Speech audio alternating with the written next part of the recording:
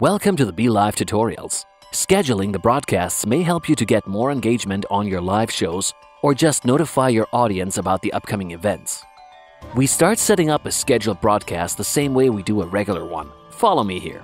Once the destination is selected, it's time to let the system know that we are going to schedule the show. Clicking the clock icon and then plus sign is the way to do it.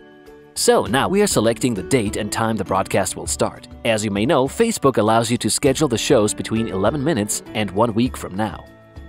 Custom image is the place to add the cover to your post announcement that will be displayed on the Facebook post. Well, now let's decide where to post our show. I prefer timeline, but you can select any of the business pages or groups you're managing. After that, you can add the post description.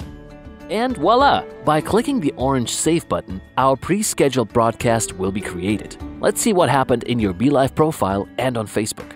In your profile, the link to this very post announcement on Facebook is now available. And here's the publication that was created, so now your followers are notified. Okay, back to profile settings. This is how you can delete the broadcast if you decided to cancel it completely.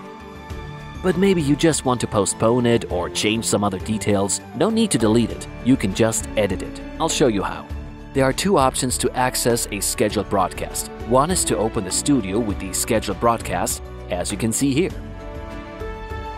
Or you can access it from the settings form by selecting the destination and then clicking on the scheduled streams. Once you've applied any changes to your scheduled broadcast, click the Save button. When the time of your scheduled broadcast comes, make sure you have the very show selected. And happy broadcasting!